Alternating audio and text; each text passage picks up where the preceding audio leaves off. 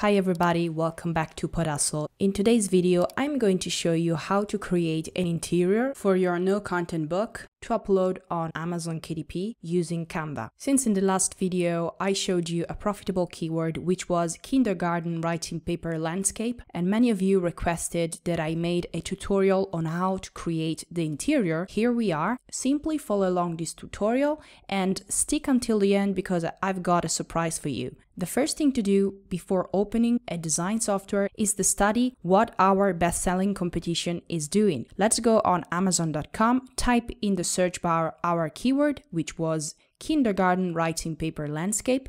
Let's pick the best results, meaning the books that have the lowest BSR. In this case, I see this one has a BSR of 6,000 and the other one are a bit higher. So I think I'm going to study only the first product. I click on it, click on the cover and look inside this book. As you can see, the first page is a belongs to page where kids usually write their personal information like the name, the class, the year, and so on. We can add this page inside our book as well, or we can simply skip it. There's also extra pages here showing the kid how to write the alphabet letters and some sample sentence starters. If you want to do a high quality book that stands out from your competition, do a little bit of research on what this type of customers might want to find in this sort of book and then create those extra pages. In my case, I'm going to skip all of this and go straight to the main pages, which are lined pages in which the lines do not go from left to right, but from top to bottom. There are two continuous lines and in the middle of them a dotted line. This layout will help little kids to practice their handwriting. The entire book is going to look like this. So once we have designed this layout, the book is pretty much over. Now that we know what the inside looks like, we can close this page and look for other useful information that our competition is giving us. What I'd like to see is the number of pages, in this case is 111, and the trim size, in this case is 8.5 per 11 inches. Once you have these three information, which is the layout of the pages, the number of pages, and the dimensions, you want to repeat this process for at least one or two more books of your best-selling competition. Another useful thing I do is look for the bad reviews that customers might have left in this book. Knowing the mistakes these self-publishers have made can actually help us make a better version of the same product. And usually I click for the 1-star reviews or 2-star reviews. After going through the negative reviews, I usually take some time to read the positive ones too, because if the negative reviews tell us what we shouldn't do or what we should add that is missing in this product, the good reviews tell us what is already working, and we want to make sure to have these positive features in our product as well. So you scroll down and start reading whatever the customers are saying about this book. Once we have all this information, we can open our design software. In my case, it's going to be Canva. If you don't have it already, click on the link and create an account. Let's start by clicking on the top right-hand button, Create a Design.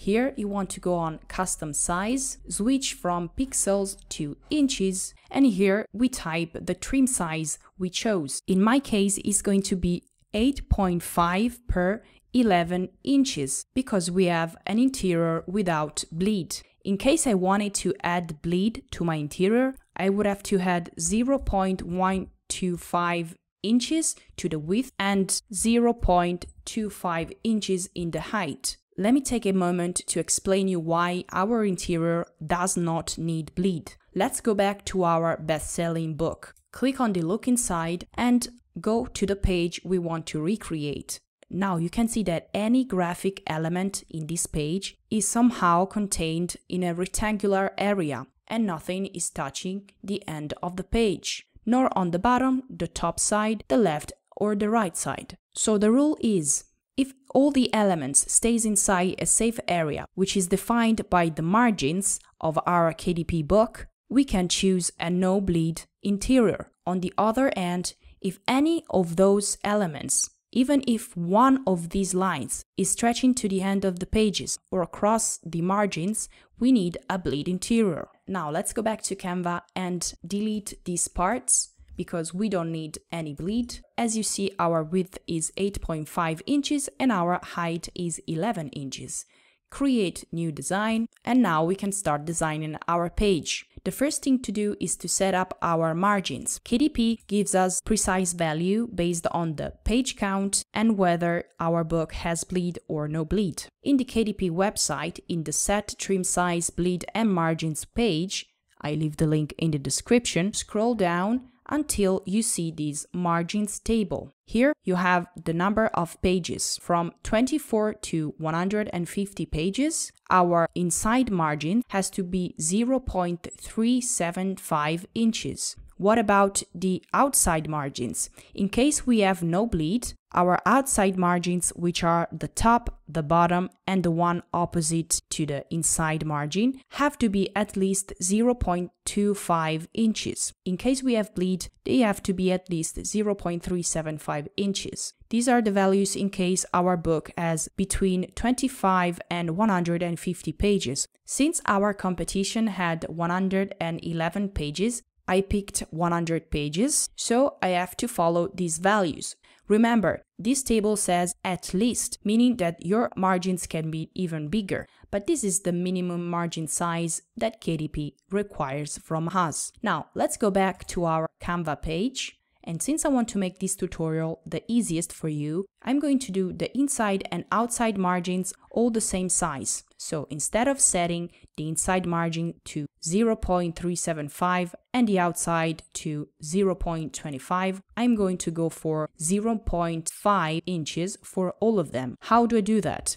Type on your keyword the letter R, so a rectangle will show up in your page. In alternative, you can go to the Elements section, and here in Lines and Shape, click on the square and you will have a similar shape. Now we want to drag down one of these corners of the rectangle until we have a shape of 0.5 width. Now let's stretch the height of this rectangle until it reaches the end of the page, and let's position it to the left side of this page. So click on Position and click on Left. Now you want to repeat this process for all the other 3 sides of this page.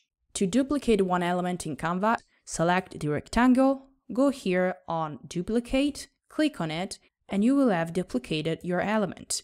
Now let's position it to the other sides of the page. Now that I created this sort of gray frame around my page, the next thing you want to do is go on Elements, click on Lines and Shape, and click on this shape called the square border. Now you want to change its color by clicking on this icon, drag it down by one of its corners to reduce the thickness of the line, and once I'm happy, I position it right next to the gray area, like this. I drag each side of this red frame until it touches all the gray rectangles, like this. Now I can proceed with deleting the gray rectangles by selecting them and clicking on Ctrl X if you're on a window or Command X if you're on a Mac. Now we have set the margins for our KDP book. On each side we have a 0.5 inches distance from the end of the pages to the safe area where we can design anything we want. If we work inside this red frame, we are safe to go.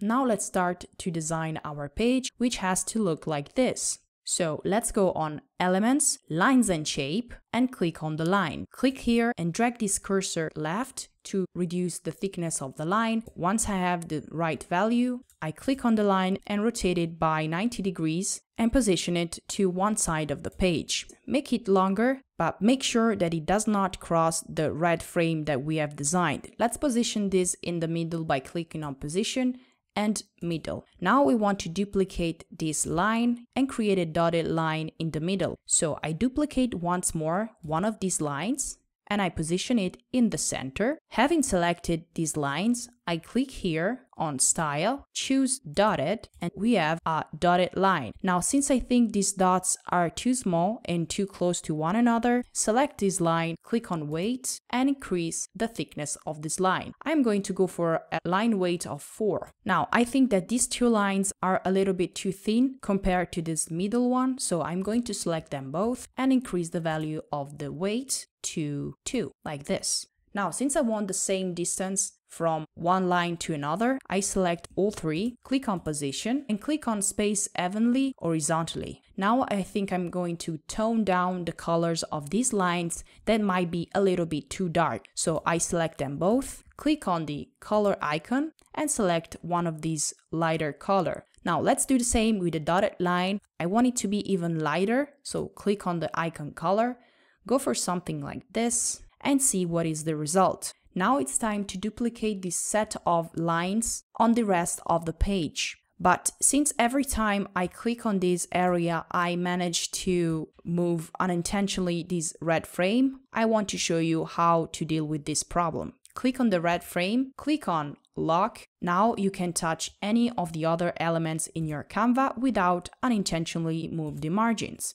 So let's select all the 3 lines, click on Group, click on the grouped elements, click on Shift and Alt if you're on a window or Option if you're on a Mac. Keep pressing on those keys while you drag the element on the other side. Release your keys and you finally have duplicated your element. Repeat the process for at least 5 to 6 times. I went for 7 sets of lines, just like my competition. But you can see that there is not the same distance from each set of lines. So how do I make all these elements equidistant from one another? Position the extreme elements, which is this one and this one, where you want them to be. In my case, I'm going to move this one around a little bit. When you're happy with the position of these 2 elements, select all the lines, click on Position, and click on Space Evenly Horizontal. The last thing you want to do is to position all these lines in the center of the page. You can do that by selecting them all and move them until you see this dark pink line appearing in the middle of the page. Now the left line and the right line have the same distance from the red frame, so we're good to go. As the last thing, you want to get rid of these margins because you don't want them to show up in your actual book. So you have 2 options here. You can delete them by clicking on them and click on Backspace, or right click and delete them. Or you can simply make them transparent by clicking on them, click on this transparency icon and dragging your cursor down to 0. I usually prefer to make it transparent because in case I might need the margins once more, I just need to click on them and make it visible by bringing the transparency up to 100 again. Now that we have designed our page, since all the pages in our book are going to look like the same, we simply have to duplicate this design for the number of pages we want. I decided to go for 100 pages. And to do that, I have 2 options. The first one is to duplicate this page 100 times in Canva by clicking on this icon, Duplicate Page, and repeat this operation for 100 times. But since it might take you a long time to do so, I prefer to create a 20 pages file, export it as a PDF print, and then use a free online tool, which is I Love PDF, to multiply it by 5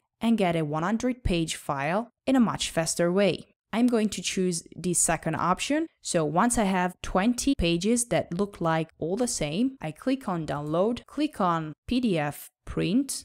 I leave this Crop Marks and Bleed unchecked, select all pages, so make sure that all pages are selected, and then click on Download. Once the download is over, I usually name my design with my keyword, which was kindergarten writing paper landscape _ I usually put the trim size, so 8.5 per 11, and the number of pages, so _100. The last thing I write down is _interior, because in this way I'm able to distinguish this file from the cover file just by looking at its name. Once I've named my design, I click on Save. Now let's go on Google and type ilovepdf.com. You will end up in this website. Click here on Merge PDF. Click on Select PDF Files. select the file you just created in Canva, click on Open, and now you can see here that we have our 20-page file. Now we have to upload it another 4 times, so we have 20 pages times 5, and we will have a 100-page file. So click on this plus, click on Upload from your computer, and select the same file. Repeat this process for another 3 times until you have 5 of the same files uploaded. Now click on Merge PDF, download merged PDF, and save it. Let's open it. And you can see here we have a 100-page file. As I promised in the beginning of this video, I have a gift for you. I've created my own version of this kindergarten writing paper landscape. It's an 8.5 per 11 inches, 100 pages PDF. And if you go on my Gumroad shop, you can find the link in the description. You can download it for free. Now, if you like this video, please show me some support by giving me a like and subscribing to the channel. If you also want to be notified when the next video is out, click on the bell and activate all notifications. Having said that, have a great day and see you in the next video.